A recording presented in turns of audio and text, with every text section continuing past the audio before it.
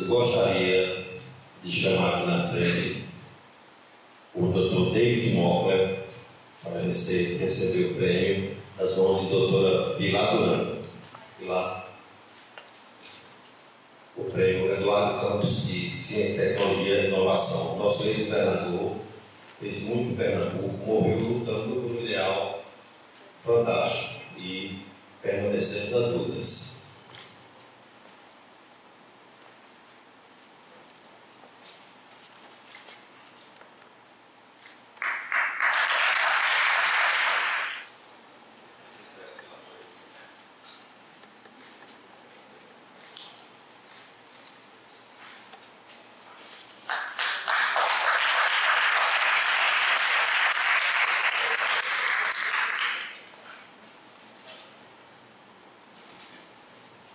A subchefe do Departamento de Nutrição, a professora Morgane,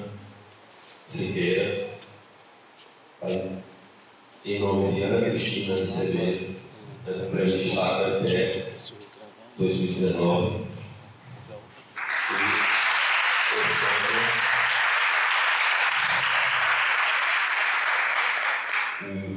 Melanie, para entregar o prêmio.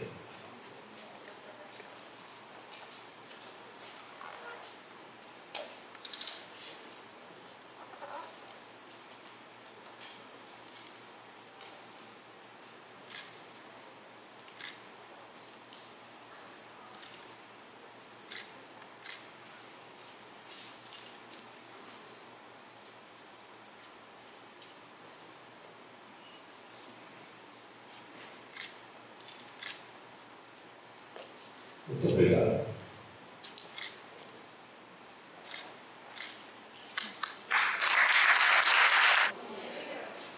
I'd like to thank Carlos again as Pilar to bring us together to remember our dear friends Leon and Peter Morgane. They both are missed. They're both giants in neuroscience, international, and great friends and great mentors to us both. So Peter Morgane started his career in Tulane University, where he received his bachelor's degree, went on and received his master's and his PhD degree at Northwestern University, and then had a number of different very important promotions and placements he worked with in Mexico City at the Brain Research Institute as a senior visiting scientist back in 1962 and 63. From 63 to 68, he was down in as division head at the Communication Research Institute in Miami, Florida, where he did research on the dolphin brain, and I'll talk a little bit about that in just a moment.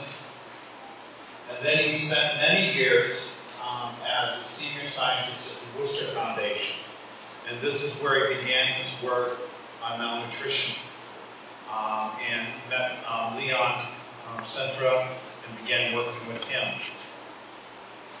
He then moved to the University of New England, where I am, in Bedford, Maine, where he was an adjunct professor of pharmacology from 1985 until his death in 2010.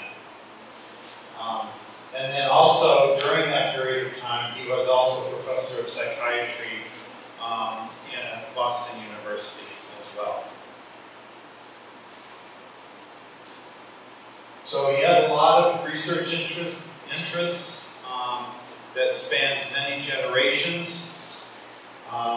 He worked throughout his career. He was very interested in serotonin, which again is one of my great interests in my work. So we had a natural affinity for each other right from the beginning. I knew of his work before even coming to University of New England. And he had a lot of funding from the National Institutes of Health throughout his career, many millions of US dollars to fund his research. Physiology from 68 to 77, and then from prenatal protein malnutrition, he worked from 1972 until 2010. So what is that? 40 years? Almost 40 years that he was working on malnutrition. And then also the neuroanatomy of the dolphin for almost 25 years that he worked on that work. So he was very, very productive. He had over 240 research papers. That is a huge number of papers.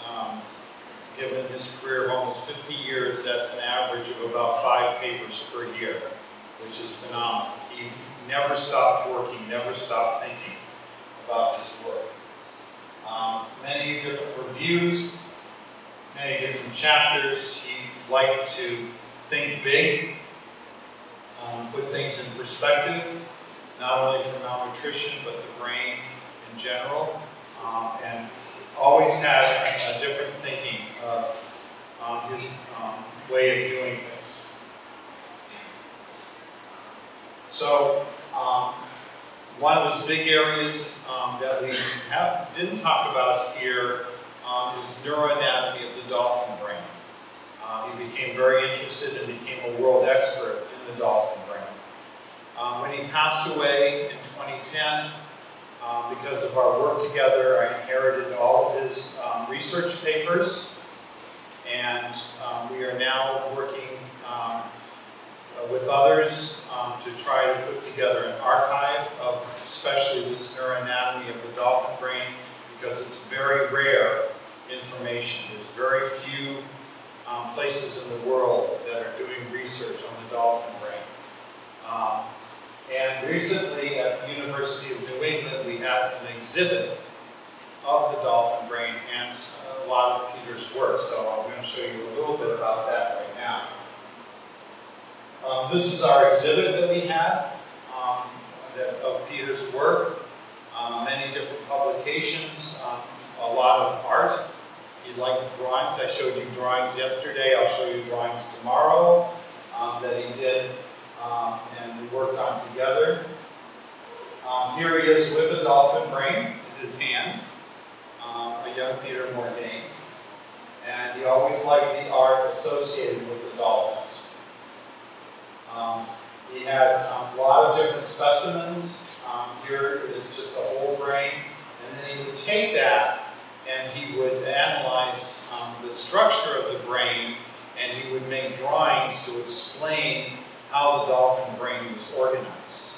And so he would spend a lot of time working with those brains to figure out how they may be working. And they're very different brains than ours, obviously.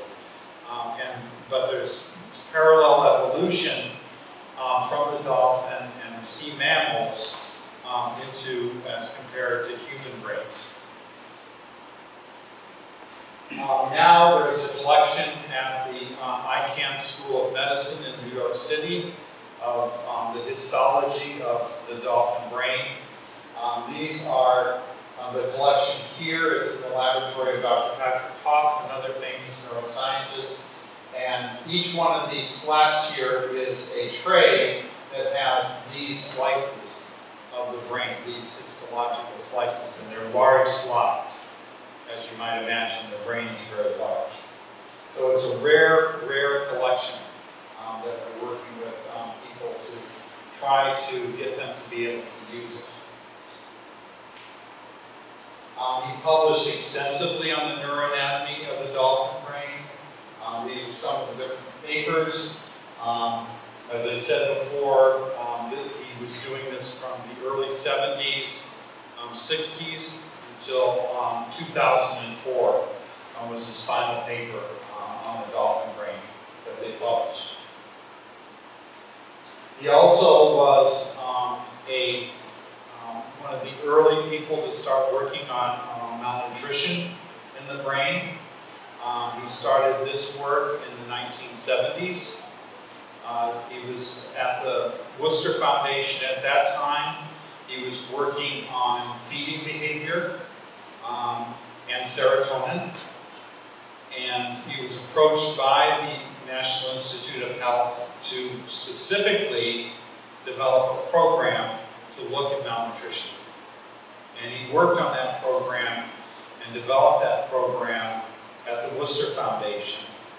And later on, in the 1980s, late 1980s, he moved that project and recruited Janina Galler, who is a physician, MD, psychiatrist, who had been working with a human population exposed to malnutrition in Barbados.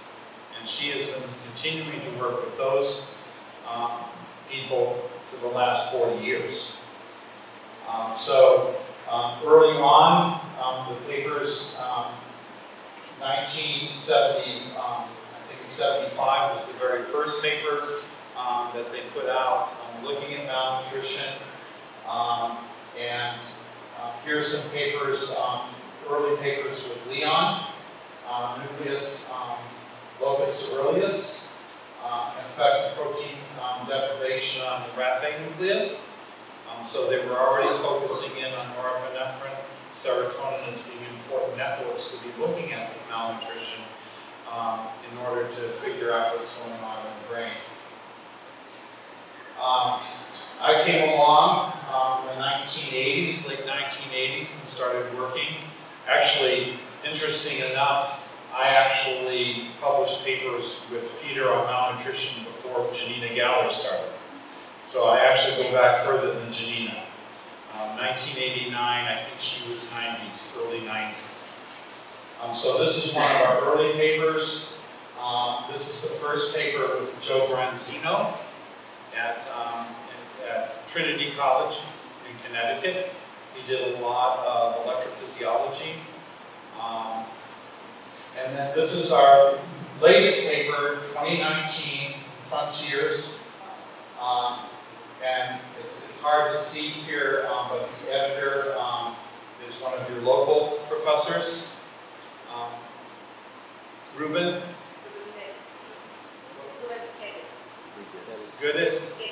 Geddes, yeah. Ruben Geddes was our editor for this particular paper. And we still have some more papers to publish with Peter's name on it, even many years after he has passed away. Because of the work that we started, we're still working on getting these things done. Here's our prenatal protein malnutrition. We had Leon and Pilar came to visit us in New England. And this is a dinner that we had. You can see Peter down here at the end of the table.